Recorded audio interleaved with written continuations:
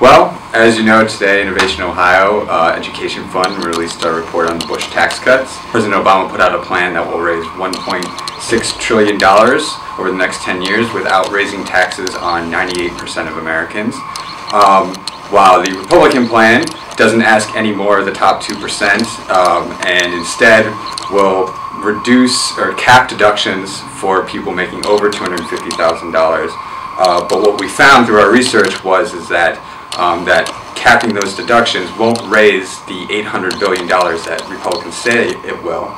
And the problem with that is if you don't raise the $800 billion, you run the course of having to eliminate other deductions that millions of middle-class Ohioans and working families rely upon.